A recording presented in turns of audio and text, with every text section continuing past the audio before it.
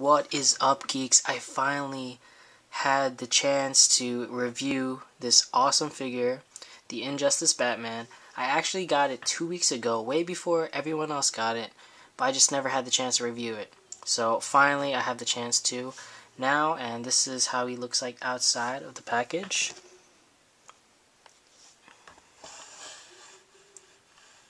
He looks so cool with the awesome artwork here. I was super psyched to open this guy up, and I've been waiting so long. So feel free to pause when you can. Let me just zoom in really quick. Just feel free to pause it.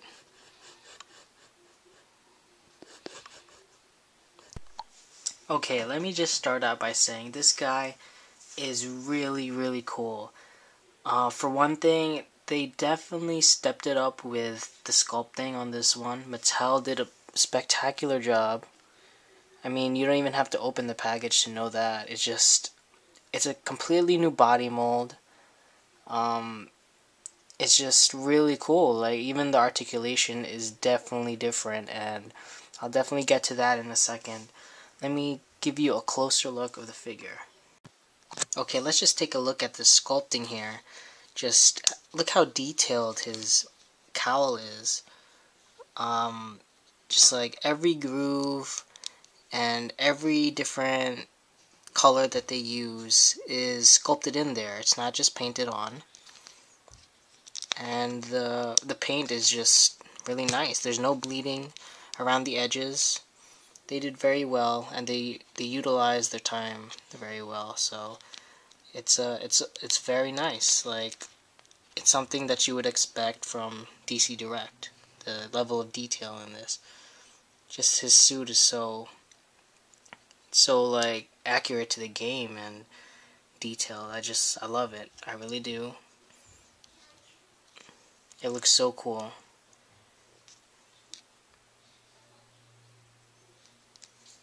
His armor is almost like the Chitauri alien armor that was in the Avengers. It's kind of cool the way that they did this. Although one thing that I can kind of complain about is the blue. It's a little bit too light for my taste. If anyone's seen the game already, it's a lot darker than that. But it still looks nice. I mean, it doesn't take away from it at all as a figure. I think as a figure, it's just perfect. And now let's get into articulation, which I think they could have done a little bit better with, but it still doesn't take away from the figure. I'm still marveled at the way they sculpted this. It looks so awesome. Okay, so his head can go 360, but it can't go up that well, unfortunately. That would have been nice. His arm goes out that much. No bicep swivel, which is a surprise because usually DC figures from Mattel do have bicep swivel. But it does have this hinge joint for the elbow. Single joint here, which you can also move. And you can move the wrist, which doesn't really make sense, but it's okay. It's just extra articulation. And it could go in and out, which is nice. A nice new feature for Mattel figures. His diaphragm joint is disappointing. You would think it would be perfect because of the way that they laid it out, but it can barely move left and right, and there is no crunch in it, which is very unfortunate, which definitely takes away from the dynamicness of its pose, of the poses that it can do. The standard DCUC crotch pit, although it doesn't seem as bad for whatever reason. I think they smoothed it out a little bit more here with the sculpting. Yeah, it looks a little bit better. It's not too bad. So it can go out that much. And they have the standard bicep swivel here. I mean, not bicep, so the lower thigh rotation. Usually it's the mid thigh, but here it's lower, which doesn't make sense. You know why? Because they have a single knee joint with the hinge.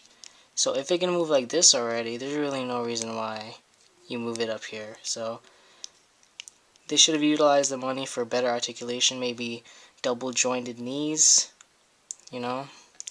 Well, they didn't, so the ankles standard. I was hoping for a little ankle rocker. Maybe they could have done that, but it's too bad.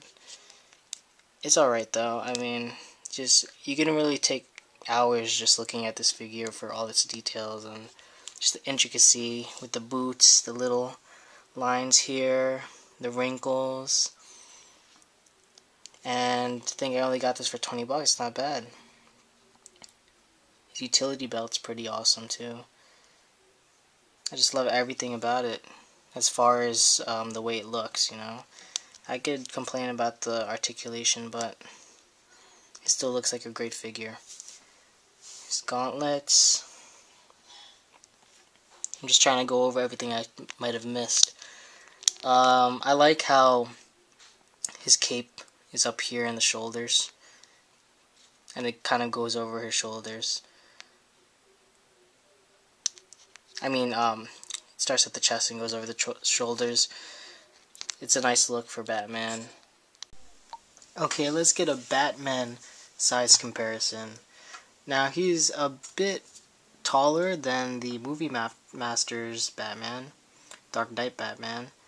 A little bit shorter than the DC Superheroes one over there. About the same size as the New 52, and a lot shorter, obviously, than the DC Direct. And he stands at, I'd say, counting the ears, 6.5. And it's really hard for me to decide my favorite Batman. These are not all of them, but these are the ones that are opened and accessible at the moment. But out of these 5, I really like all of them for a certain reason, you know. This one obviously wins for detail. This one wins with aesthetics, I think, with the shininess. The way that they went about this figure was really good. This one, I kind of like the classic look and the dirt and the grime and like the shading that they did. So maybe paint would win for this, although paint was cool there too. But that's more of the overall look of it. This one I like because he looks cool, I guess. I don't know. I'm definitely gonna make a video covering all of the Batman figures I have, and definitely get into more detail and probably plan out what I'm gonna say better. But anyway, I hope you enjoyed my video. Keep watching. I'm gonna definitely try to make more videos, and yeah, thanks for watching. Catch you later. Peace.